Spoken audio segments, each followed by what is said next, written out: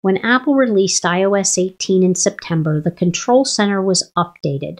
With iOS 18, you can resize controls, assign controls to a dedicated page, and adjust the placement of controls. I've already done a video on that topic. I'll place a link to it in the show's description. Now, in iOS 18.4, Apple continues to update the Control Center. In this video, I'll walk you through the new controls that Apple has added and how to use and add them to your Control Center. Stick around to the end and I'll have a bonus feature. Welcome to Ellen's Tips for iOS, where I help seniors master their iPhones and iPads. If you find the video helpful, give it a thumbs up and subscribe to the channel. Let's get started. Apple added 4 new controls in the Control Center library under Ambient Music. These controls are sleep, chill, productivity, and well-being. Each control can activate a playlist filled with music that corresponds to that specific control. The sleep playlist, for example, plays music that helps you, sleep. Certain kinds of music can help you fall asleep quicker and improve the quality of your sleep. So these newly added controls can help you be more productive, fall asleep, and more. Here's how to locate and add these controls. We'll start by swiping down from the upper right corner of your screen to access the Control Center. Now go ahead and tap on the plus sign in the upper left corner. Select Add a Control. And now we need to locate the ambient music category. We can do that by either typing in where it says Search Controls and typing in Ambient Music category, or because it's in the beginning of the alphabet, I'll just scroll and you'll see Ambient Music category appear there. Once we've decided which ambient control we want to add, you can select one of them, or if you wanted to, you could go in and select each one. I'm going to just go ahead and tap on the sleep control.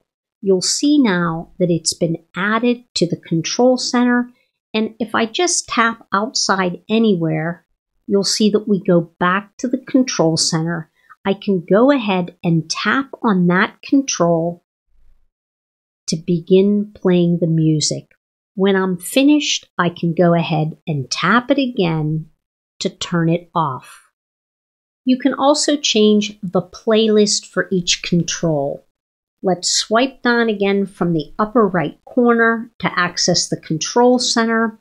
If you're not seeing your sleep control, my controls, there's a lot of them on the first page, but I'll just swipe up to get to the second page and you'll see my sleep control listed there. If I tap on the plus sign in the upper left corner, I'll have the option now to edit this sleep control. I can adjust it so that it's bigger if I want to. I can tap on the delete, but if I just tap on the center of the control itself, you'll see a card appears and it says playlist.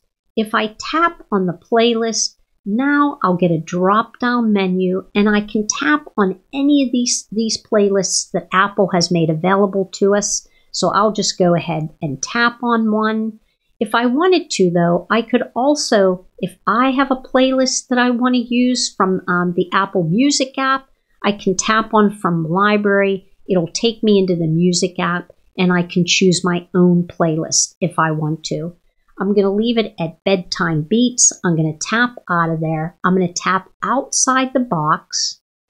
Now, I still need to tap again so that we're back to the Control Center. And now when I click on the control, it's going to play the new playlist that I've just chosen.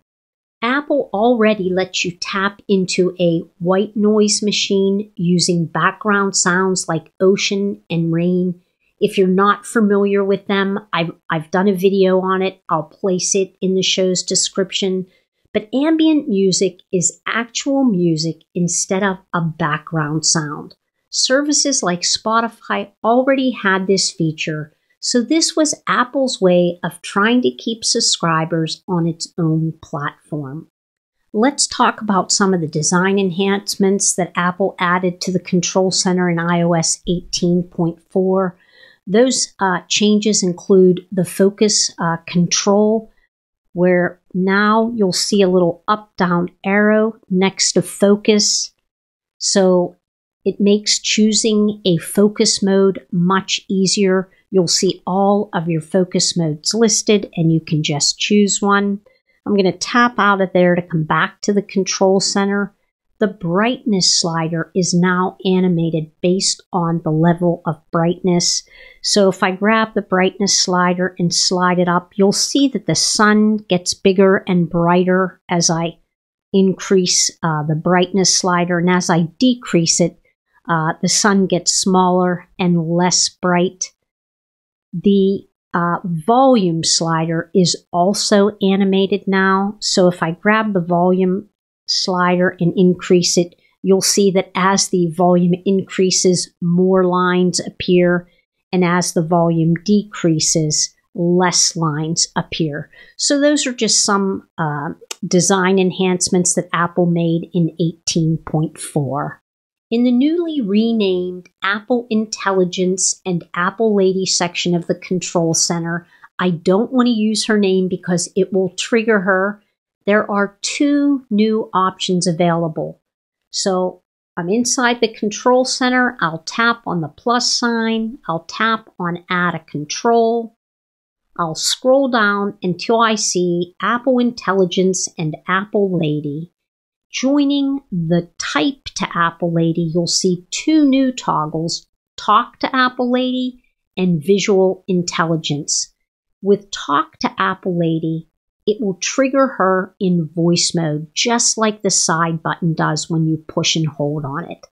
The Visual Intelligence enables a camera feature, which was formerly an iPhone 16 exclusive, but now is available on the iPhone 15 Pro and 16e via the Control Center or your Action button.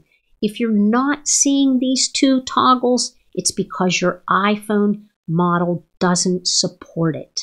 So let's go ahead, and I've already added the Visual Intelligence to the Control Center. So if I tap on it, you'll see it comes into a camera app where I can hold up any object, and I'm going to hope that it picks it up, and I can tap on Ask. Let me give it a second to zoom in. Let me bring it forward and see if it'll lock in on that, and it does. I'm going to tap on Ask. It's still not grabbing it. Let me try again. And it will ask ChatGPT what this object is. And it has discovered correctly that it is an Anchor USB-C hub. So you can use Apple Intelligence to take pictures of different objects and then ask ChatGPT what those objects are. So it can be a flower, it can be a building, it can be almost anything, and Visual Intelligence will help you know what that object is.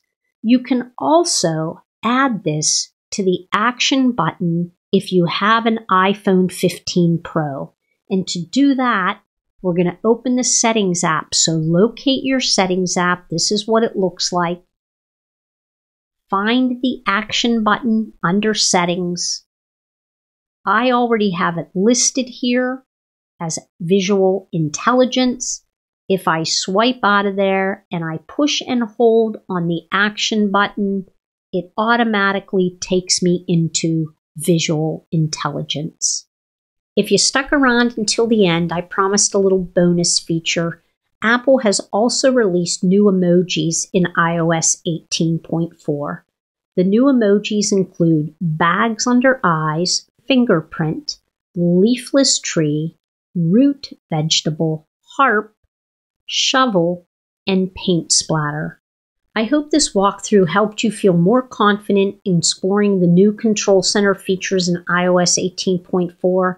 Whether you're setting the mood with ambient music or customizing the way the Apple Lady works for you, these updates are designed to make your iPhone experience more personal and enjoyable.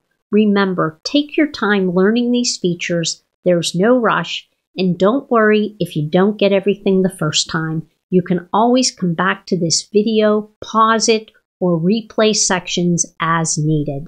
Thanks so much for watching. I'll see you next time.